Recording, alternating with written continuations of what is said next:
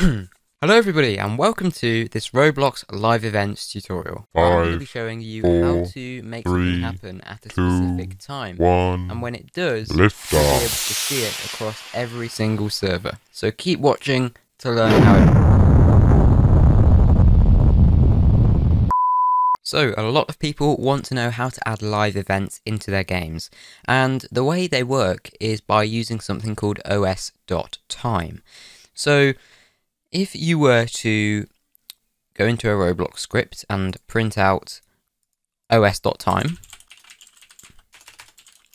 like this, it prints out a number, and this number is called the Unix time.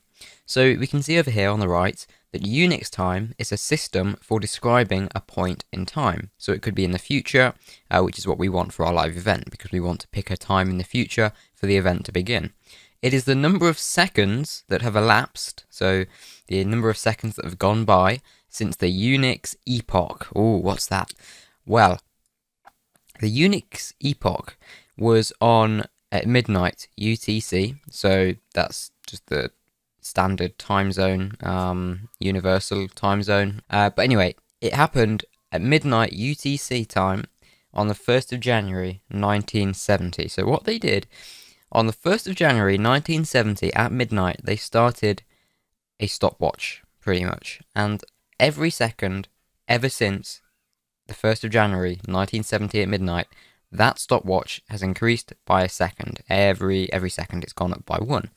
So obviously since then a lot of seconds have gone by.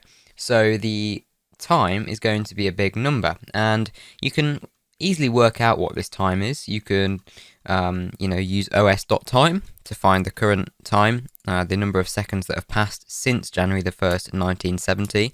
And you can see if I keep on calling it os.time here, you'll see that it gets bigger as we go along. Every second, if I keep doing it, it's increasing. So os.time is just a way in lieu of getting the Unix time since the epoch. The epoch was the time when they began the timer. The epoch is the 1st of January 1970, okay? And the Unix time is tracking how long it has been since the epoch. But it doesn't tell us how long in years or months or days or minutes or hours. It tells us how long it's been in seconds.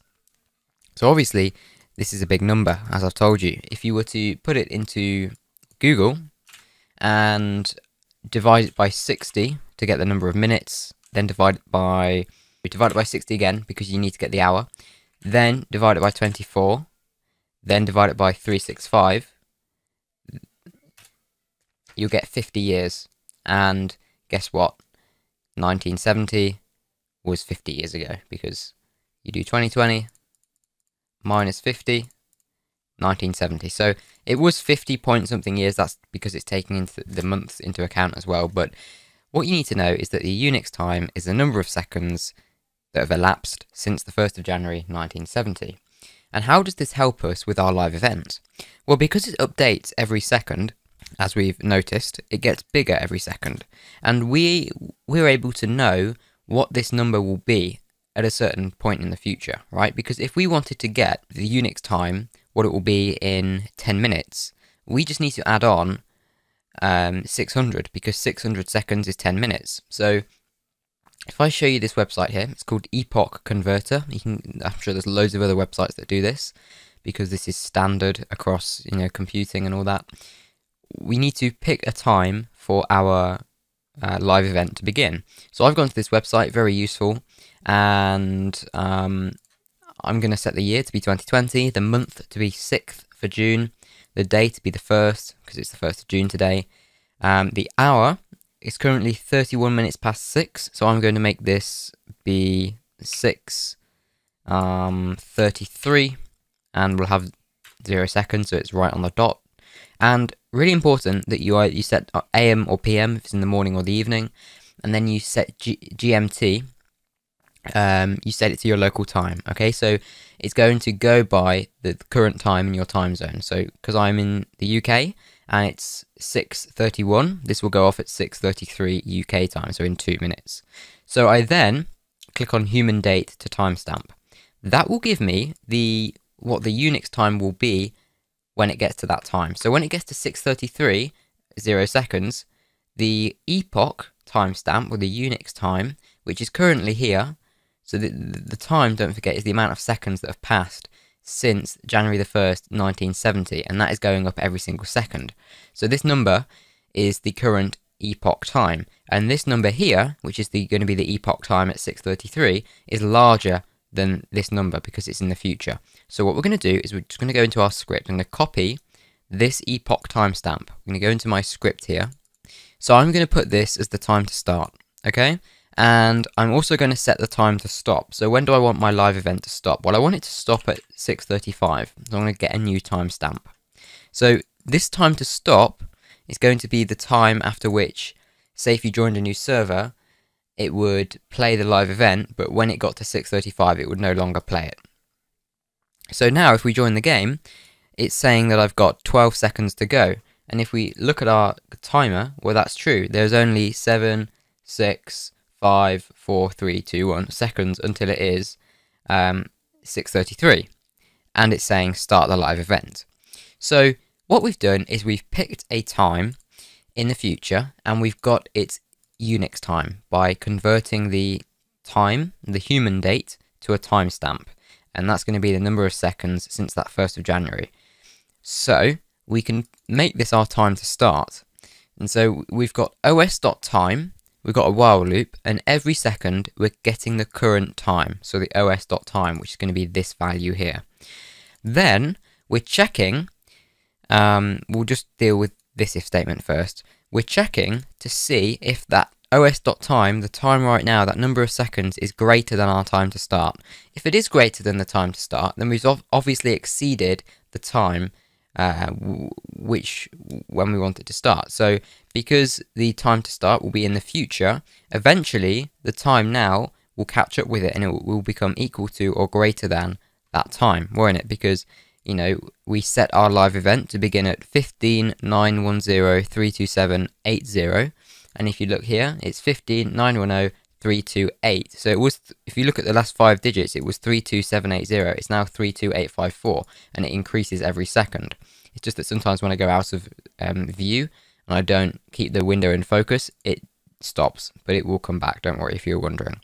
So every second I'm checking to see if the current number of seconds is greater than the time to start, and if it is, then we can begin the live event. But if it isn't, and the time to start is still bigger than the current time, we'll just print out how long it is until it is the next live event. And a really quick way to find the amount of time until your live event begins is by saying time to start minus time now, because if time to start is bigger than the current time and we've not exceeded it yet, then if you take away the time now from it, you'll have a number of seconds. So yeah, I'll give you an example. So it's 6:35. Let's create a timestamp for 6:37. So if I take the timestamp and I just get up my calculator. So if I take in this timestamp here and we take away the current time, which will be smaller right now, you can see it's 96 seconds to go. And if we were to keep doing this calculation, it would eventually come down to 0. That is what is going on in the script. I forgot to update my time to stop, didn't I? Let's just make that even further in the future, and I'll explain that very soon. So here we go. So yeah, 62 seconds now. So that's going to count down, right? Because it's just subtracting the current time from that time to start. So when the time now, which is always going up every second, eventually it will be greater than our time to start. So that will begin the live event. So I trigger a function and I break the loop, because once the live event has happened, we no longer need to be checking for it. Okay, but if you think about it, if you open up a new server which is past the time to start, say the time to start was 7:33 and you've opened a new server at 7:35, then it's going to launch the live event straight away. And what if you want a cutoff time? You don't want to show the live event in new servers after a certain time. So say the live event happened at 7:35 and maybe you want it to occur in new servers for 5 minutes afterwards, then you would just set this time to stop to be 7:40 because it's 5 minutes in the future. That's when, after that time, live events will no longer play in new servers because we've gone past the live event and it's over now. So the time to start is going to be in the future. It will be greater than the os.time, which is the current number of seconds, this epoch time. So whenever os.time becomes equal to or greater than the time to start, we know it's time to begin the event. However, time to stop will also be in the future, but it will be greater than the time to start value. So this is the time at which the live event will no longer be played anymore. So if a new server is started up in the future after the live event has played, it will no longer play the live event if the time to stop hasn't been exceeded. So once it has been exceeded, it will no longer play the live event in new servers after that time. So how do you trigger things to happen when your live event happens? So I've created a function called live events, and I'm calling it when the time now gets greater than the time to start. And you can do any code in here. So if you wanted to launch a rocket, for example, I could insert a body force into this rocket here. So what I've just done, I've made some code in this live event function, which is going to insert a body force into the rocket and unanchor it and turn on some particle emitters so it looks like it's blasting off into space. We now just need to create our new time to start and time to stop. So in the UK, it is 6:41:16. That's the current time. So I'm going to make this event happen at 6:42. We're going to go on human date to timestamp, and I'm going to copy that and put it as our time to start. I want the event to no longer be played after 6:43. So I'm going to create another timestamp, and I'm going to copy that. So you can see it's 60 seconds ahead of the time to start. So let's head in. I'm going to just spawn by my little rocket, and let's just clear the output to get rid of that error from a different script. And it is off the ground a little bit. That's my fault. Sorry about that. But if we watch now, 3, 2, 1, and we should have liftoff. And there we go. It fires itself into the air, and off goes the rocket. Now, I said about that time to stop window, right? So because you will still be able to see it in new servers, even though the timer has gone past 6:42. It's still launching itself, right? Every time we open a new server.